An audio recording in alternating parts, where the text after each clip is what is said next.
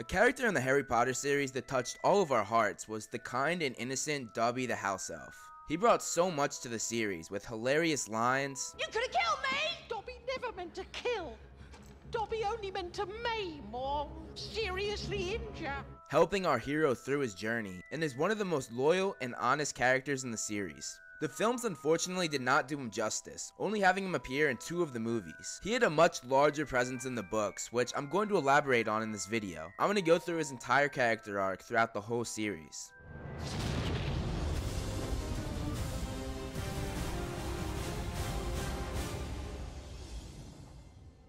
Dobby was born into enslavement to the Malfoy family, specifically Lucius, Narcissa, and their son Draco. Dobby is a creature called a house elf, who are loyal magical creatures bound to serve one family for life. Most families that have them are the oldest and the richest wizarding families. House elves' magic is a bit different than wizards, and they're even able to do some things that wizards might not be able to do. An example of this is that they can apparate and disapparate in areas that are prohibited for wizards to do the same thing. They also don't need wands to channel and perform their magic the way wizards do. House elves physically punish themselves for what they consider failure or disobedience to their master. If their master presents them with clothes, that means that they are set free. For most house elves, this would be an awful thing to happen, as most of them like to serve. Dobby, on the other hand, was different. He's a very rare elf that did not enjoy having a master. This might be because he was especially mistreated by the Malfoys to the point that they would threaten Dobby's life on a daily basis and would tell Dobby to punish himself. Dobby is always having to punish himself for something, sir. They lets Dobby get on with it, sir. Sometimes they remind me to do extra punishments. While he was serving the Malfoys, he overheard Lucius's plans to reopen the Chamber of Secrets, which is a secret hidden chamber in Hogwarts Castle. Last time it was opened, a student died. When Dobby heard this, he was immediately worried for Harry Potter, the boy who would stop the Dark Lord. Dobby was somewhat obsessed with Harry, and was in awe of him. Harry Potter? Such an honor it is. Because of this, he was worried for Harry's safety when the chamber would be opened again. He came up with a plan to intercept Harry's mail over the summer. If Harry Potter thought his friends had forgotten him, Harry Potter might not want to go back to school, sir. He then went to the Dursleys' house that same summer and warned Harry about the plot that his master was planning, something he would have to punish himself severely for. He told Harry that he couldn't go back to school, but when Harry asked him why, Dobby wasn't able to tell him because he would disobey his masters even more than he already did. Harry said that he could not do this and that he had to go back to school. I don't belong here. I belong in your world, at Hogwarts. It's the only place I've got friends. Dobby, now desperate to stop Harry from going back to school, made the cake that Harry's aunt made fly in the air. Harry Potter must say he's not going back to school. I can't. Hogwarts is my home. Then Dobby must do it, sir. For Harry Potter's own good. He then made the dessert fall to the ground. Harry would not only get in serious trouble with his aunt and uncle, but also with the Ministry of Magic. Harry was blamed for Dobby's use of magic, because the Ministry can't tell who cast the spell, but can only tell the location in which the magic was used. And because Harry was the only magically gifted person on Privet Drive, the Ministry thought it was him. This of course breaks the law that underage wizards aren't allowed to use magic outside of school. Dobby was hoping that this would get Harry expelled so he wouldn't go back to school, but Harry only received a warning from the Ministry. Dobby came up with another plan to stop Harry from going to Hogwarts, which was to seal the barrier to platform 9 3/4 so Harry couldn't get on the train. It blocked both Harry and Ron, but Dobby's plan once again failed because Harry and Ron still made it to school using Arthur Weasley's flying car. Dobby thought his plan had worked, but later he found out that Harry still made it, and he was so shocked that he burned the Malfoys' dinner, which he was severely punished for. Dobby was so desperate to save Harry from the chamber that he bewitched the bludger in Harry's Quidditch game to make it only attack Harry, hoping the bludger would give him an injury that would send him back to Privet Drive, so he would be away from the chamber when it was opened. The bludger ended up breaking Harry's arm, and Gilderoy Lockhart tried to mend his broken bone, but instead he made all of Harry's bones in his arm disappear. The point is, very clearly the bones are not broken. Broken? There's no bones left! Harry was sent to the hospital wing and had to stay there overnight while Madame Pomfrey grew his bones back. In the middle of the night, Dobby apparated in the hospital wing, something that wizards wouldn't be able to do because all witches and wizards were blocked from apparating and disapparating on school grounds. Dobby confessed to Harry that he was the one that blocked the entrance to platform 9 3/4 and the one that bewitched the bludger. Harry was so angry that he threatened to strangle Dobby. You better clear off before my bones come back, Dobby, or I might strangle you. Dobby then begged Harry to leave and accidentally let slip that the Chamber of Secrets had been opened before, but he refused to tell Harry who did it. Dobby then disapparated when he heard people coming. Dobby's master, Lucius Malfoy, threatened a few witches and wizards into signing a document to get Dumbledore sacked. We'll find all 12 signatures on it. Eventually, Harry figured out that it was a fraction of Voldemort's soul inside a diary that we would later find out is one of his Horcruxes that was opening the Chamber of Secrets, and Harry put an end to it. Dumbledore was reinstated as headmaster, and Lucius came to see for himself, and he brought along Dobby. This instantly made Harry realize who his masters were. Dobby prompted Harry to realize that Lucius was the one to plant Tom Riddle's diary on Ginny Weasley. I think you slipped the diary into Ginny Weasley's cauldron that day at Diagon Alley. Harry then came up with a plan. Harry took off one of his shoes, pulled off his slimy, filthy sock, and stuffed the diary into it. "Mr. Malfoy, I've got something for you." And he forced the smelly sock into Lucius Malfoy's hands. What the? Mr. Malfoy ripped the sock off the diary and threw it aside, and he turned to go. "Come, Dobby." I said, "Come." But Dobby didn't move. He was holding up Harry's disgusting slimy sock and looking at it as though it was a priceless treasure. Master has presented Dobby with clothes. Dobby is free.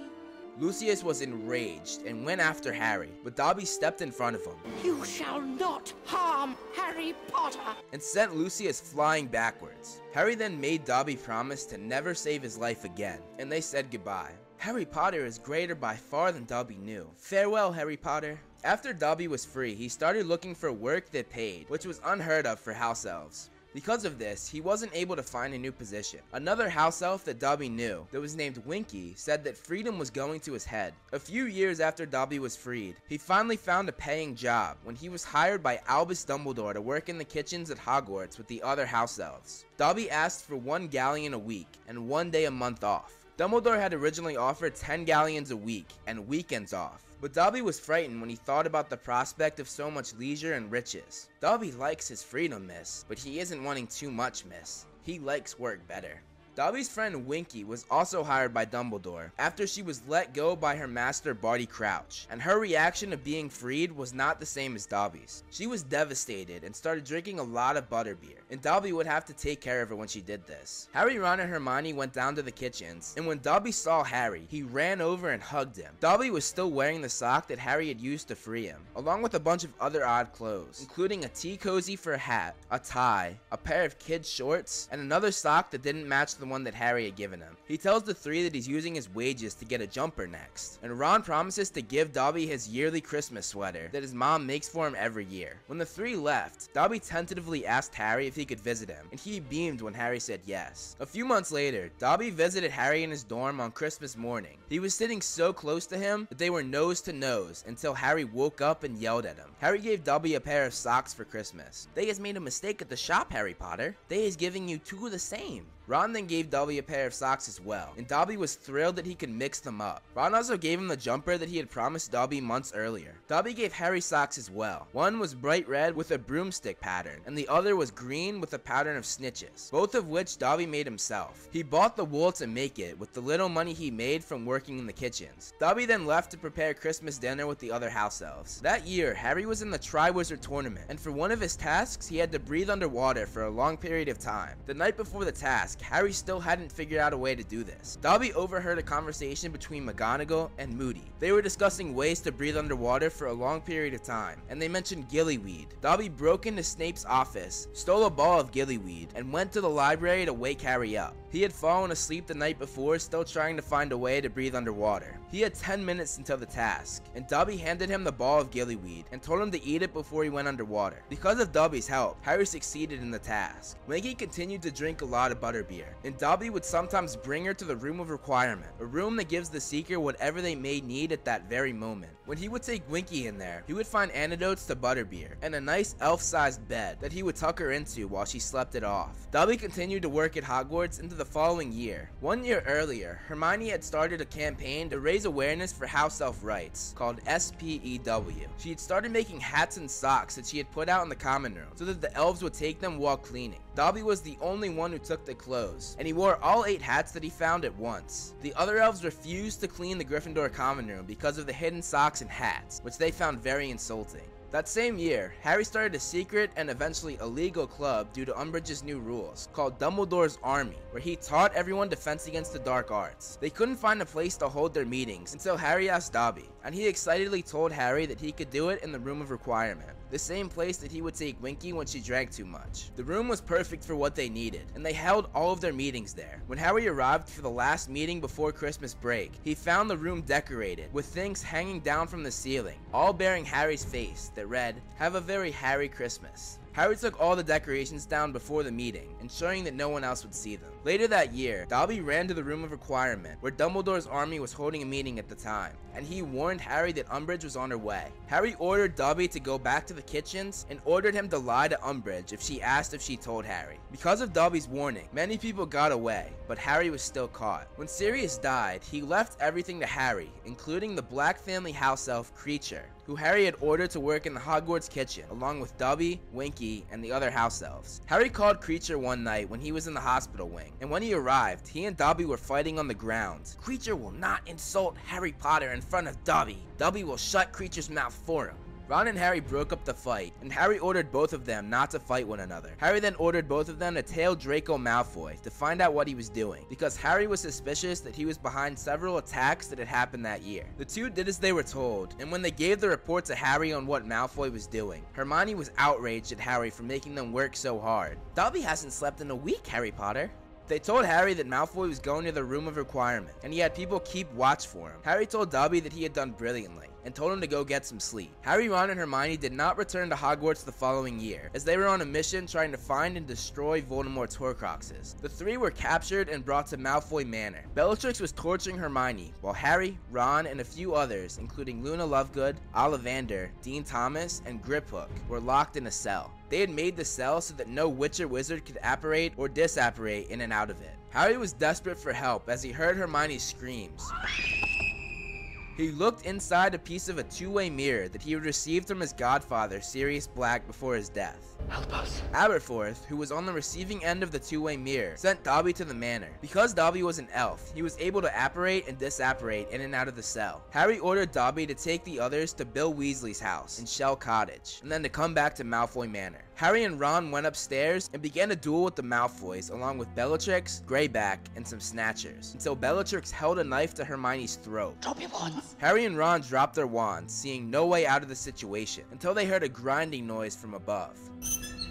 Dobby let the chandelier drop, forcing Bellatrix to release Hermione. Bellatrix, whose wand had been lost in the fight, ordered her sister Narcissa to kill Dobby. Before Narcissa could do anything, however, Dobby disarmed her. How dare you take a witch's wand? How dare you defy your masters? Dobby has no master. Dobby is a free elf, and Dobby has come to save Harry Potter and his friends. All of the heroes disapparated out of the manor, and Bellatrix threw a knife where they disappeared. Harry felt Dobby's hand jerk as they were spinning in nothingness on their way to Shell Cottage. When they finally arrived, Harry asked Dobby if it was the right place. "Dobby? Dobby!" The elf swayed slightly, stars reflected in his wide, shining eyes. Together, he and Harry looked down at the silver hilt of the knife, protruding from the elf's heaving chest. Hold on, okay? "Dobby, no, don't die, don't die!" The elf's eyes found him, and his lips trembled with the effort to form words. Dobby is happy to be with his friend, Harry Potter. And then with a little shudder, the elf became quite still. Harry decided to honor his friend by burying him the Muggle way, rather than doing it with magic. They dug his grave in the cottage garden. Harry placed the elf's tiny body and arranged him as though he could be resting. Luna then spoke. "It's so unfair that you had to die when you were so good and brave." Harry, trying not to break down, said, "Goodbye, Dobby." Harry's actions spoke louder than his words. Harry stayed to carve something on Dobby's grave. When Harry stood up, the stone read, "Here lies Dobby, a free elf."